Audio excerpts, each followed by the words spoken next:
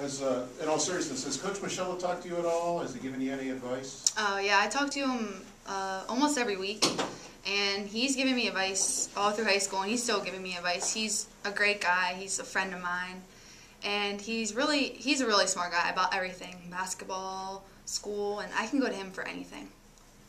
I want to ask if it's gotten easier, because I don't know if it's ever easy, but has it become more, are you more comfortable, has it become more kind of second nature to kind of get into the routine of practice in school and just getting more situated with things are now than you were at the beginning of the year? Yeah, I'm definitely more comfortable with everything. You know, we start school tomorrow, so I'm going to have to get back into that whole daily routine. It's a lot different. You know, we've had a month off just concentrating on basketball, and now I'm going to have to get back into that mindset about my grades and basketball, and the time management is going to be a big thing this week and for the first couple weeks of school. Has that month off helped you kind of clear your head about just letting you focus solely on basketball instead of trying to juggle all the things that are associated with it? Oh yeah, it was very nice. You know, high school was like 2 weeks off, and I had a whole month to just work on basketball, getting better, concentrating on the team, and not so much on myself with school and everything. In terms of what's been able to happen on the court, what's different? What's, once again, not easier, but what's more comfortable? What have you seen that's changed? We're really starting to understand what Coach Bolden wants. And actually today, Coach Bolden spoke to us about Martin Luther King Jr., and he put the speech on, and we watched the speech and listened to him.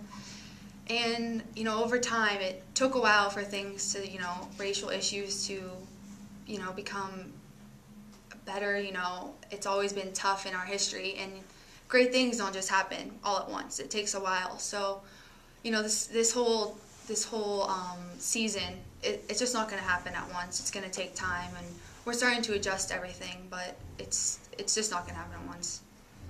Monica, are you surprised you've played in all 17 games, or did you kind of expect that? I was a little surprised, especially because at the beginning of the season my shot just wasn't really going for me, and sometimes I felt uncomfortable on the court. So yeah, but Coach Bolden always gives me the chance. He knows I can shoot, and he always gives me the chance. And you know, sometimes it drops and sometimes it doesn't. So it depends on what I do for how much I play. What do you think the biggest difference is between the high school game and then coming up here to college? Definitely the pace of the game. It's so much faster, and I really didn't understand until I experienced it myself. You know, people will tell me it was faster, but I really didn't understand until I got on the court. But I'm getting adjusted to it. You know, the shot clock is another thing. We didn't have one in high school, but it's coming, and I'm getting adjusted to it. Talk about the Butler game. Obviously, your best performance thus far individually. Just talk about what you were able to do. Coach put me in, and I hit my first 2 shots, so, you know, that always just is a little confidence boost, and, you know, I always think my shots are going in. You know, every time I let go of the ball, it looks good to me. And it felt really good when I was shooting, and I felt really comfortable, and the whole team shot well. That was one of our best offensive games, so, you know, I think I fed off of them, and they fed off of me, and it was a good performance on the offensive end, but the defensive end was a different story.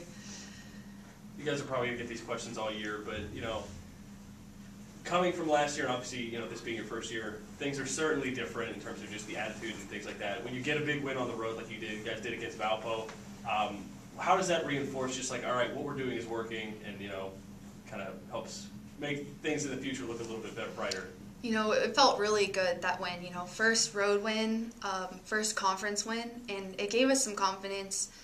And, you know, our offense was good in the Butler game, but we just didn't really have too much carryover with the defensive end. But we're taking steps. We're taking steps. Monica, your next 3 games are at home. Just where you guys stand in the conference with 1 win, just how important are these must-win games? These home games, we need to win them.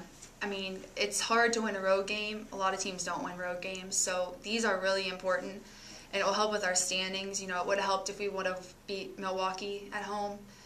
And I think we gave Green Bay a run for their money at home. We played fairly well, and they're a great team. So it's really important to get these home wins next week. Feels good. Thanks very much. Thank you.